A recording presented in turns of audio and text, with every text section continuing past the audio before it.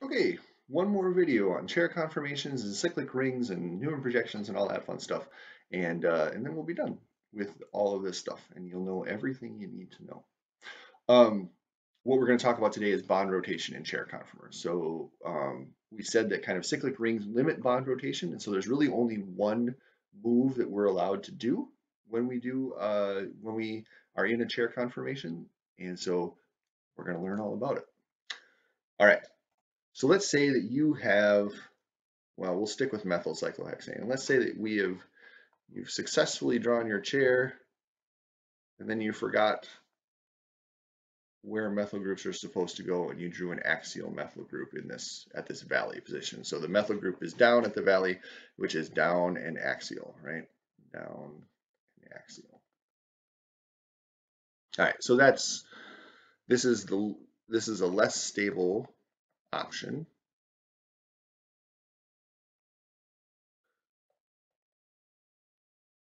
Less stable with CH3 in axial position.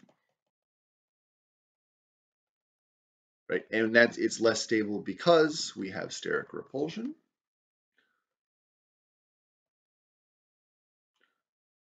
From gauche interaction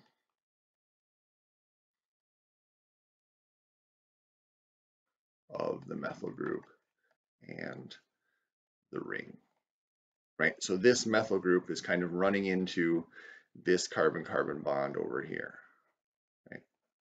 Those two things are running into each other. Right? That's the sign for things running into other things.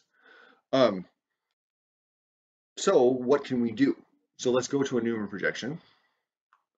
Back to the Newman projection. We have a methyl group in a down axial position. We have a hydrogen in the equatorial position. On the other carbon, of course, we have just two hydrogens here and here. And we have that.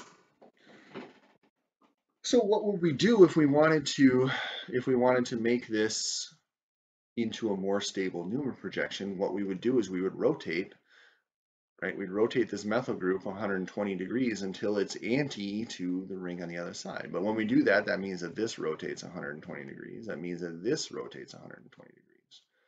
And so what do we get after we do this bond rotation? What we get, and now I have to make sure that I can draw this, is we get a hydrogen over here, we get a methyl group over here, and then on the back carbon, nothing has changed. So we just get a hydrogen here, and this is the rest of the ring. And so then we get that. Okay. Notice that we still have a six-membered ring. That's still okay. But now, right, where are the axial positions? And where are the equatorial positions, right? The axial positions are the gauche positions. So this is axial, and this is axial, axial. And then, of course, the anti-positions are the ones that are equatorial. And so the equatorial. Right? So notice what we've done. We've taken the CH3 group that was in an axial position because it was gauche to the six-membered ring, and now by doing a bond rotation, we've converted it to being equatorial, which is good news. So what does that look like if we draw a chair conformation? You may be asking yourself. And what that looks like is now we have, so the methyl group, if we kind of look at this, the methyl group is still pointed down, but now it's equatorial. So the methyl group needs to be at a down equatorial position. Hydrogen is axial. And then, of course, whatever the group is behind it, they got two hydrogens there and there. Right? So notice that now we're in the more stable with CH3 in the equatorial position.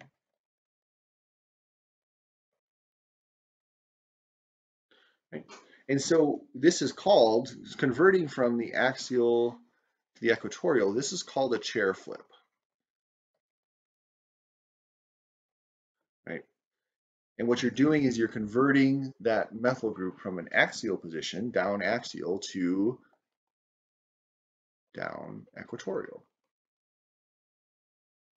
right? So it's still pointed down, right? Now that it's at so it's gone from being at a valley to being at a peak.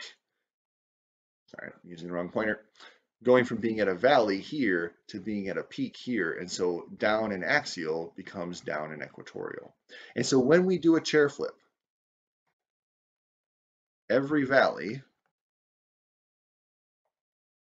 becomes a peak, and vice versa, right? All the positions that were peaks are now valleys. In this case, it doesn't matter because they all just have hydrogens attached to them. And every axial group becomes equatorial. Right? So, and this is also true for the equatorial groups. All the equatorial groups become axial. So what this means is that when we have a six-membered ring, axial and equatorial can be converted between them. Right? And so we can take an axial group, do a bond rotation, and get to an equatorial group. We can take an equatorial group, do a bond rotation, and get to an axial group. These two things, the equatorial versus the axial, the two chair flip conformers, are conformational isomers. They're just like anti versus gauche when we looked at Newman projections, right? Okay, so why is this useful? This is mostly useful when we have more than one group, right? If you just have one group, you're really only ever going to see this, right? Where the methyl group is equatorial because that's the most stable, right? We don't have to worry too much about it. When you have two groups, so let's say that we look at, I give you a structure that looks like this.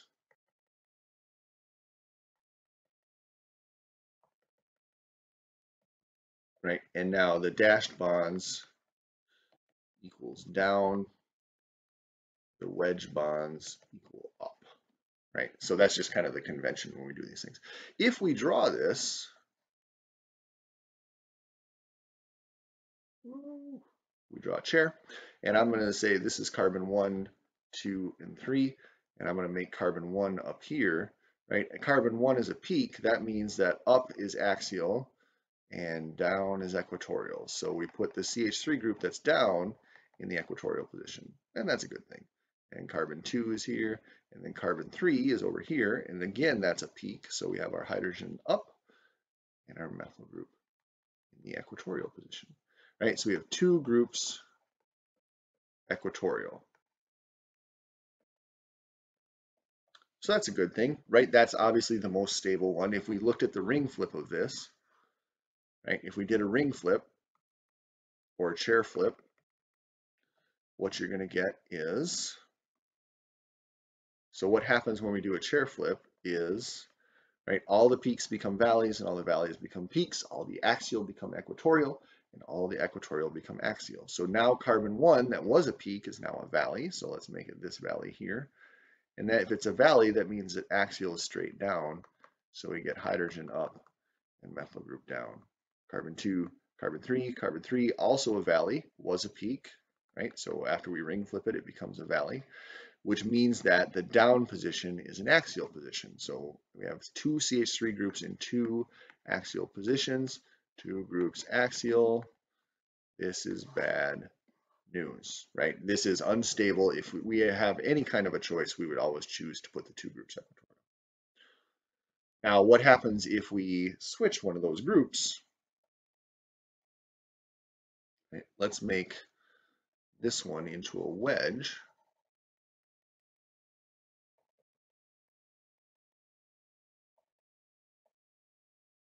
Right, and that one into a dash. Now when we draw this, so if we make carbon 1 a peak, up is axial, which means we have an axial methyl group, and right now you're thinking, oh man, we've messed this up. But of course, carbon 3 hasn't changed, and so now the methyl group, so carbon 3 is also a peak, which means that the methyl group is down in equatorial. And so now we have one axial group, axial, equatorial. And in this case, we can't make it so that they're both equatorial, right? Because if we do a ring flip, what's going to happen? Ring flip. The axial will become equatorial. The equatorial will become axial. Instead of dealing with two peaks, we're going to be at two valleys. So down is axial hydrogen, up is equatorial, which is methyl. Up is equatorial, which is hydrogen, but down is axial at carbon 3. And so we end up again with one axial and one equatorial. Okay. And so in this case, this compound doesn't matter which ring flip you choose because they're both pretty much equally stable. Equally stable. Because, of course, right, in each case you have one axial. So you have one gauche interaction and you have one anti-interaction. And over here you have one anti-interaction and one gauche interaction. So it's the same. Incidentally, if you think back to your stereochemistry, these two compounds are diastereomers of each other because we have two stereocenters, right? And we've changed one of them. So just a quick little nod to stereochemistry because that's coming back soon. These are diastereomers of each other. So in one diastereomer, you can get both groups equatorial. In the other one, you cannot. Okay. So when you have more than two, or when you have two groups or more, so two or more groups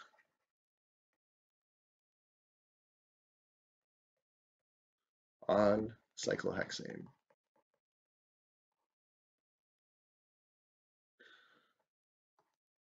your goal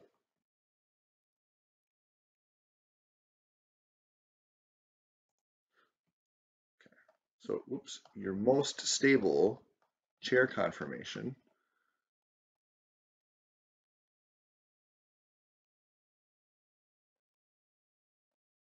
will be when the largest group, and remember that when we say largest group, what we mean is group with the most sigma bonds, when the largest group is anti to the six-membered ring.